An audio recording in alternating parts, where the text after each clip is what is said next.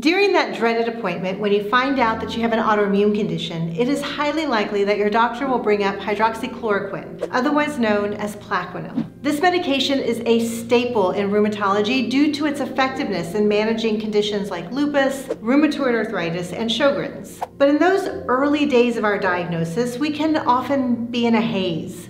We're still grappling with how our worlds have changed, and we're not really in a position to ask all the right questions. So today, I'm going to discuss what hydroxychloroquine is and how it works, when and why we use it, and what you can expect from it, both the good and potentially bad effects. I'm Dr. Elizabeth Ortiz, and this is Connected Rheumatology. Let's get started.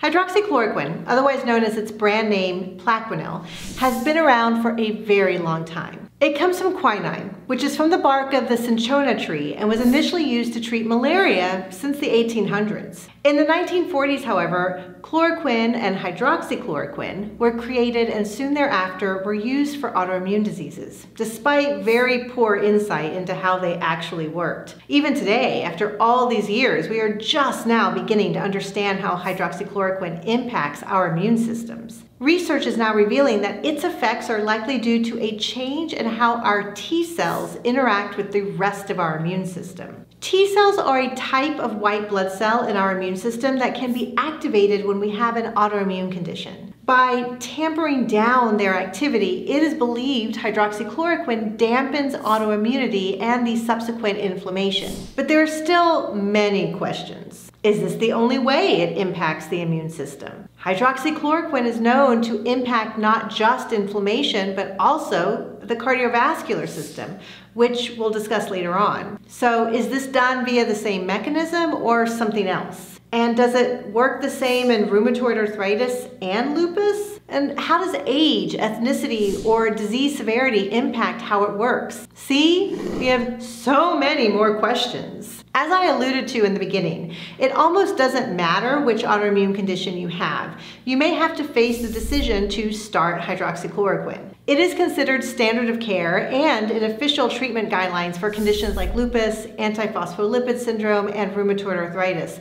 But we will use it for psoriatic arthritis, scleroderma, and even Sjogren's disease. We also commonly turn to it when we find ourselves in the gray zone. We often call these situations undifferentiated connective tissue disease or undifferentiated inflammatory arthritis. In these circumstances, we have to weigh the potential risks of any pharmaceutical therapy with the benefit. Because hydroxychloroquine has such a positive risk-benefit ratio, meaning the potential benefit often outweighs the risk, we will rely on this medication in these types of situations. So what are these magical benefits, Ortiz? Well, first and foremost, it can control the out-of-control inflammation that comes from autoimmunity. And it does this without suppressing the immune system and putting us at risk for infection. But it does more than that. When we have an autoimmune condition, we always need to think about our inflammation and pain today, but also our health for tomorrow. And you'll hear me say again and again, we've got to pay attention to our heart health.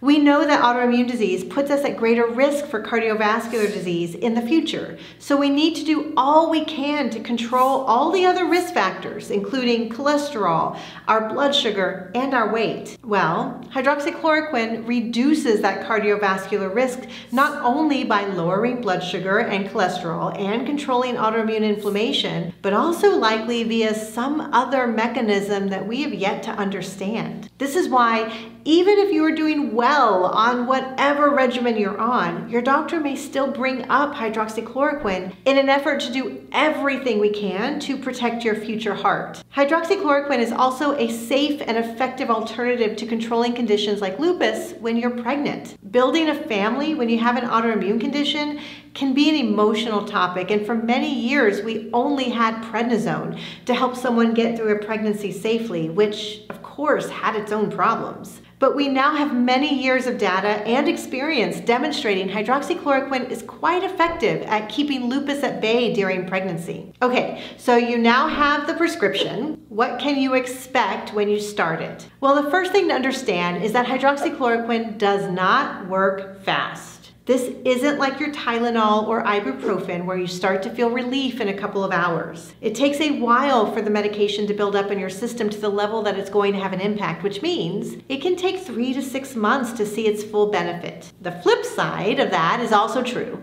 which means that even after you've stopped it, the effects can linger as it takes a while to leave your system. So anytime you are looking in to start it, you must go into it knowing that to truly be able to tell if this is going to help you, you have to commit to 3 or 6 months. I've seen so many people abandon their hydroxychloroquine after just 1 month. We have to put our patient pants on and give it time. So how will you know if it's working? Well, this is where knowing your particular flavor of your condition and paying attention to your symptoms is really important. You do not need to become obsessive about tracking, but look at your symptoms week by week or month by month.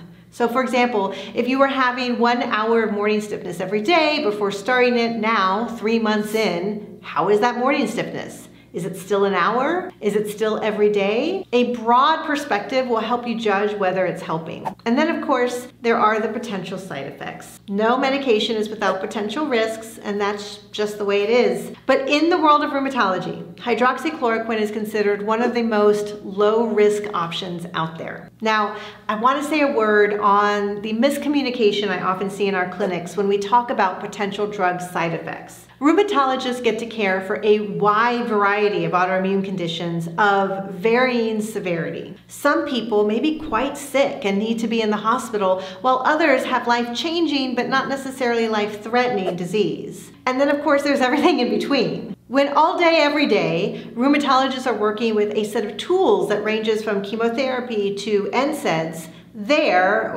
our sense of risk becomes somewhat warped. Compared to chemotherapy, hydroxychloroquine is very low risk. But compared to never having to take medication and now having to face taking something for at least 6 months, hydroxychloroquine can seem very scary. So I want to acknowledge that I get that. And even though it's just hydroxychloroquine, you should absolutely take the time you need to feel comfortable with starting it and discuss your hesitations with your doctor. So what are the side effects you need to be aware of? I'll start with the most common but least dangerous, and that is stomach upset. About 10% of those with hydroxychloroquine will have nausea, abdominal pain, or diarrhea. It's not unusual to have a little upset tummy anytime you start a new medication, so if that's all it is, it will often resolve in a few days. But if it's really uncomfortable, then reach out to your doctor. They may have you decrease the dose or, based on your situation, stop the medication altogether. It's also known to cause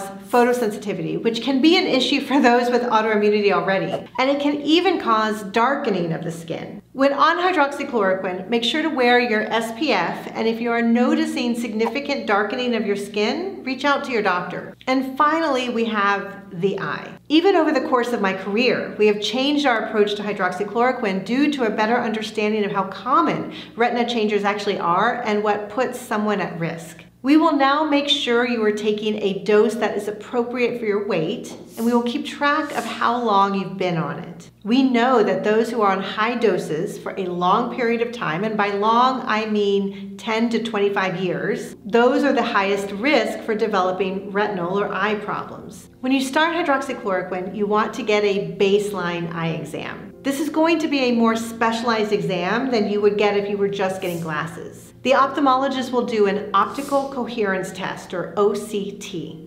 This is used to view and measure your retina and lets the doctor know if they are starting to see changes from your hydroxychloroquine. Based on your situation, the eye doctor may want to do this test on you every 1 to 3 years. Having to start any medication for your autoimmune condition is never anything any of us want to face. But hydroxychloroquine can be a safe and effective option for many and deserves a discussion with your rheumatologist. If you are already on hydroxychloroquine, consider talking with your doctor about if monitoring your drug blood levels are right for you. New research is showing that there may be some benefit in checking blood levels in an attempt to personalize the dose needed for that individual. Whatever you decide, whether hydroxychloroquine is right for you or not, You deserve to look into every option and understand the potential risks and benefits. If you want to learn more about lupus or rheumatoid arthritis, two conditions where we use hydroxychloroquine a lot, I'll put some videos in the description, but I recommend starting with this one. Thanks for watching, and we'll see you next time.